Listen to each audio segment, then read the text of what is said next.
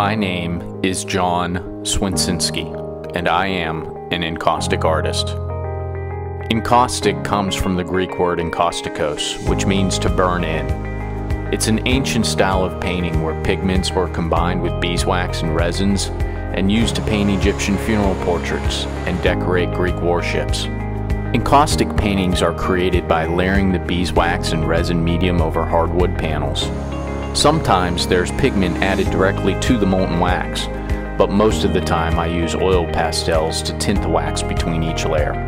I use a blowtorch to fuse each layer to the one below it. Because beeswax is impervious to dirt, water, and oils, encaustic paintings can last thousands of years, and the beeswax and resin medium doesn't melt until it reaches over 150 degrees.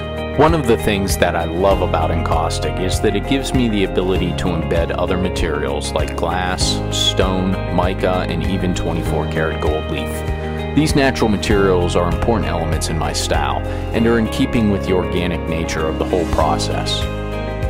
I start each painting with a general concept of color, materials, and composition, but the molten beeswax can sometimes be unpredictable.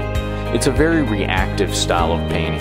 I have to go where the molten wax takes me, and with each new layer, find a way to take advantage of all the things that are happening in the painting. Texture is a very important part of my work. In addition to the textures created by the materials I embed, I can also control the texture of the wax itself by controlling the amount of heat that I apply with the torch. One of the biggest advantages to working in encaustic is the ability to control transparency and luminosity.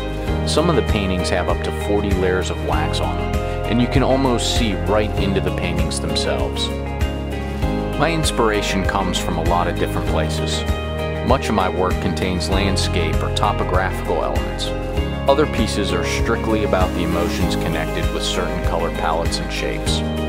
When you look closely at my work, there's so much going on with the way the texture, colors, and materials interact.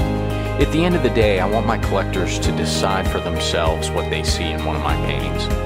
I think that is one of the biggest reasons why I am so drawn to contemporary abstract. You are never locked in to a single interpretation of one of my compositions.